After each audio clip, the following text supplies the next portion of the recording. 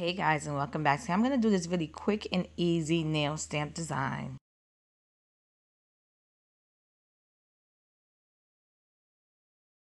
So I'm going to use black by Sinful Colors called Black on Black and an iridescent purplish green by Pure Ice called Hot.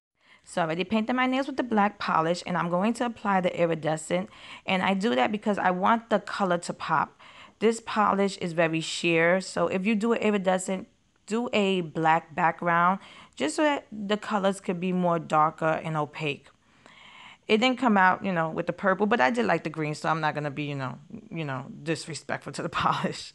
Then I just apply liquid latex just for easier cleanup. Then using my Cici and Sisi 04 nail plate, I'm going to apply white polish onto this cool stamp design. The design is really pretty, and I thought it would look so nice on top of the polish. I didn't want to go crazy and I wanted to show you a quick and easy nail design. Nail stamping is really fun because if you don't know how to do freehand nail designs or you don't want to go crazy with it, it's the perfect thing to do.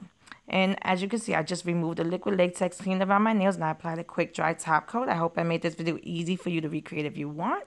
And here's the finished look. If you like this video, please give it a thumbs up and subscribe to my channel to get updates when I upload new videos. And check out my Instagram at Funwithmynails to see more of my nail art. Thanks so much for watching.